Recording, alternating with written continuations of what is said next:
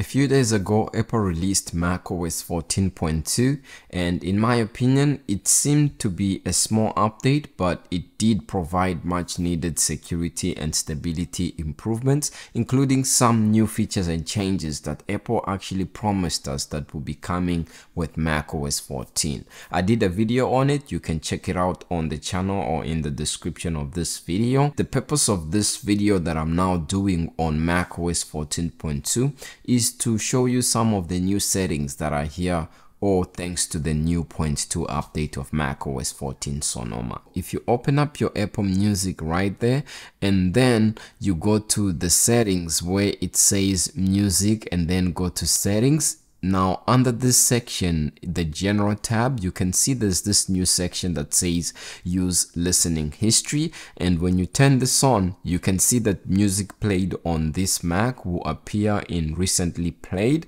and this won't just be for this Mac, it will be across all your devices that you are signed in using your Apple ID or your synced library device ID, which you can see right here. I'll probably have it censored, but also, if you turn this on, it means that recently played mixes will also be influenced by the music you listen to.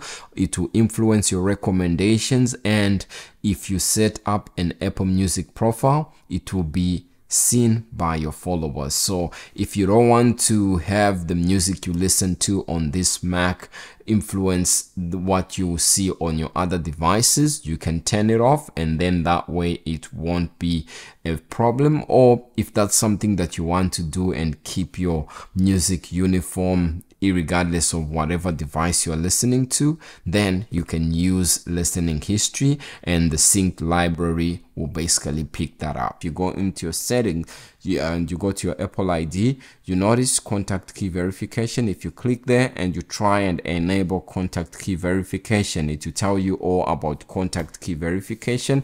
And put simply, contact key verification is like encrypting your iMessage so that your iMessage that you send to someone is able to be verified that it's going to the actual person and not being intercepted along the way. So it's basically like a handshake that it does. And if you want to click here where it says continue, you notice it will tell us and look according to all the devices that I have on my Apple ID, because this is supported on the Apple Watch, it's supported on the iPhone and on the Mac as well. So here it's telling me my iPhone 6s is not updated and it won't be able to be updated to the latest version. So for this reason, it won't be able to support this contact key verification, because the iMessage version or iMessage app on it won't be able to support.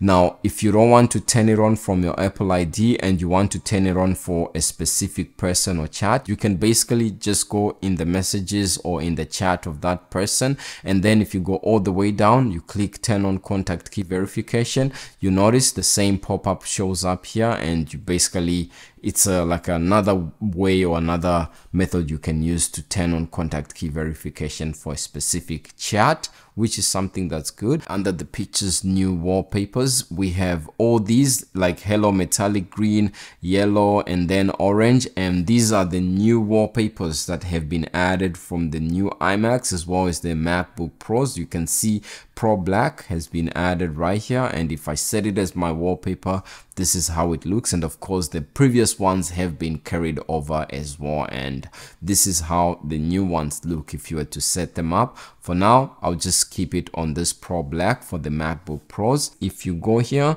and then you go to where it says Control Center, a little bit down the road, you can see under music recognition, there's this Shazam logo that was acquired by Apple, Shazam. Now, if you go here where it says show in Control Center, you can see if you click this tab right here, Shazam is not there, but the moment you enable this and you activate your control center, you can see music recognition is right there. And if you want to show in the top menu bar as well, you can enable it right there, and you can see Shazam or music recognition is right there in the top menu bar. I typically don't like to keep this cluttered or with a lot of stuff, so I'll to remove it from the top menu bar, but then I'll leave it in the here in the control center, and if there's a song that's playing in the background that I'm trying to identify or recognize, I can click there and then recognize it quickly, or click where it says start listening, and it will basically begin Shazamming, if that's a word, and it will also show you your recent history that you've basically Shazammed or you've tried to recognize. And if you want to delete stuff from your history, you can basically do that from there. So this is one that I'm going to keep on, but just for the control center. Another setting you might probably want to change, if you go to your privacy and security right there and go all the way down where it says Apple advertising. Now, I actually didn't know that this was on by default, but you can see this section that says personalized ad, and turning off personalized ad will limit Apple's ability to deliver relevant ads to you, but it will not reduce the number of ads you receive. So if that's something you want to turn off, you can turn it off right there, so that they don't really track you to the core. And another setting under this privacy and security that I wanted to show you that you might basically want to turn off has to do with analytics. Now, you can see my Mac is sharing a lot of analytics, and those include Mac Analytics, Siri, and dictation, and then with developers. So basically this one I like to turn off, and it actually needs my passcode to be able to share this. And I typically don't share iCloud analytics, because the more analytics you share, I think it's going to affect your Mac's performance in the background, because then every time there's a crash or there's something that's happening or you want to report, it will always bring a pop-up and something will be running in the background. If you want to, I typically try and improve Siri and dictation, since I rely on this quite a lot, and share Mac Analytics, because Mac OS, as a person that shares and does beta testing, this is something that I use a lot in conjunction with the Feedback Assistant app. So this is one of my best friends right here. So those are just some of the other settings that you might want to change. Now, also when it comes to a few other changes that you might want to know of when it comes to macOS 14.2, check your updates, your application updates. You can see recently I updated my Mac, and a few of these apps were released alongside macOS 14.2. So Final Cut Pro, iMovie, Motion, Compressor, and then Logic I haven't yet updated, but I will do that. And also, alongside this macOS 14.2, there was a new Pro Video formats that was updated as well. So if you haven't downloaded that, you can always download it by going into your system preferences and then downloading it from there.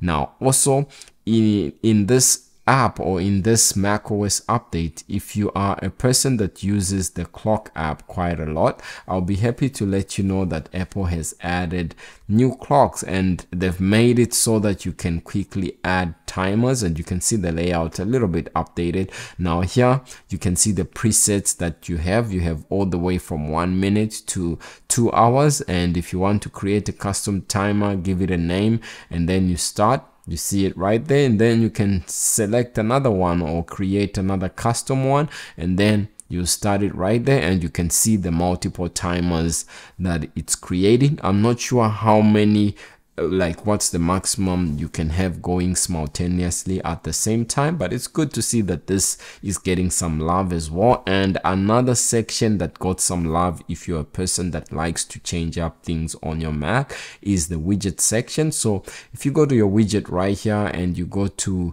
the weather section, I'll be happy to let you know that the same sections that came on the iOS 17.2 are here. So you can see we have 2 new different weather widgets, and right here, if you want to change up the settings on your Mac or change up the way you look, you can see, for example, this one will show us more of a weekly view, and if I want to glance at the weather right here, I can just put it there and then every time I unlock my Mac, I'll know, okay, tomorrow it's gonna be rainy, Friday, Saturday, these are the lows and the highs. But yeah, there's new sizes and new weather widgets that have received some love when it comes to this macOS 14.2.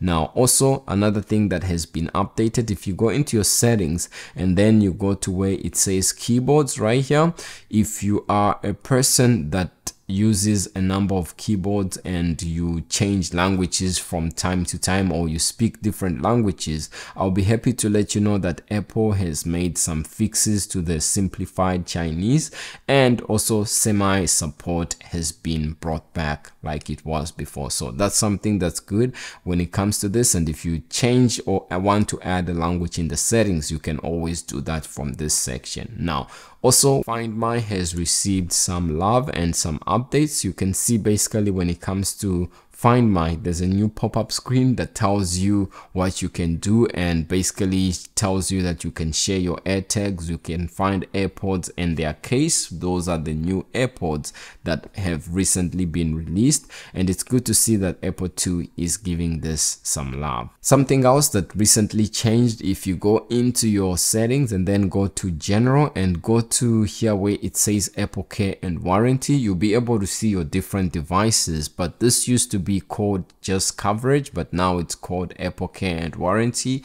and basically it's a section that shows you which device have the maybe 1-year warranty, or devices that have Apple Care Plus still ongoing. And if you want, you can always pick and set reminders so that you don't run out. Now, basically, those are some of the very few settings that I hear when it comes to macOS 14.2 that you might want to look into. Music did receive some love. I like the new weather changes. So if those are some of the things that you want to change and you didn't know about, well, here you go. And if you like this video, leave a like and subscribe, and I'll see you in the next video pretty soon. I've began testing macOS 14.3 in beta as well, and I recently did a video on that, and the same machine that I use on a daily is the same machine that I basically run these betas on, so that I get a feel of how stable or how buggy these updates are. So if you want to support the channel, subscribe and follow along as we tackle these updates together. Now, stay safe, and I'll see you in the next video pretty soon. Peace.